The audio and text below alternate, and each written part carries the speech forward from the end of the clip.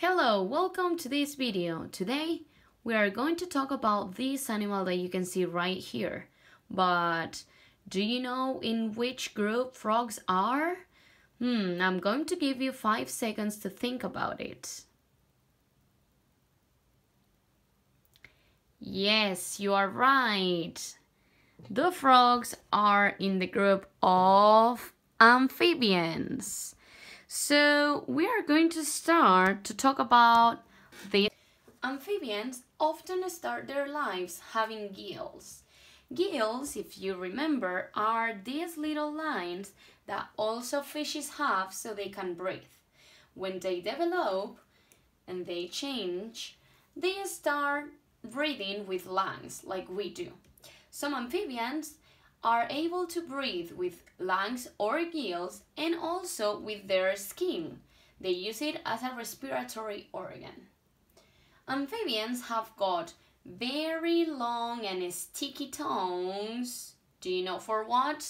Yes, to catch insects to eat. Of course, if they are eating insects, what kind of nutrition do they have? Are they herbivorous, carnivorous, omnivorous? Yes, they are carnivorous because they eat other living beings. Also, amphibians lay eggs, so they are oviparous, remember.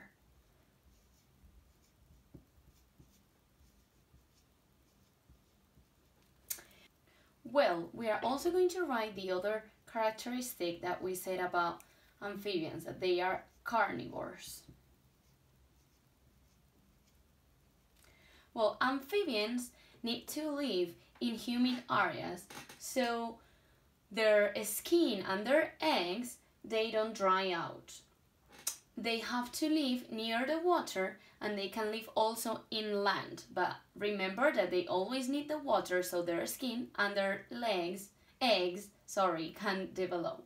So we're going to do this one that lives in the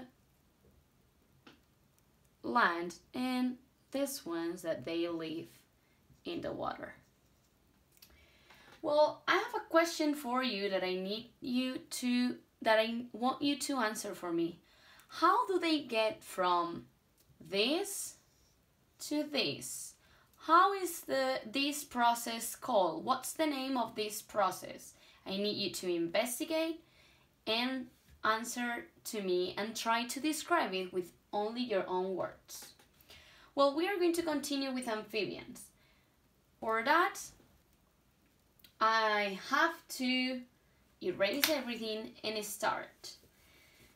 So, amphibians, there are two types of amphibians. I don't know if you know any of them, but the first group of amphibians is called anuras, and the other group is called urodillas.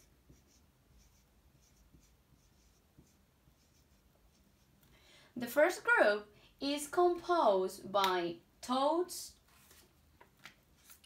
and frogs. This group is composed for these animals that can jump and swim very large distances because they use their back legs that, as you can see, they are longer, way longer than the front legs. That's why they can jump and swim for very long distance. So this is the group of anuras. The second group, urodillas, it's composed by salamanders, for example, and this group, the main characteristics is that they have a really long tail and their forelegs are exactly the same. They are not bigger or longer than one of the other. They are the same. And well, with this, we have finished the group of amphibians. I hope you have enjoyed and you have learned new things. Bye bye.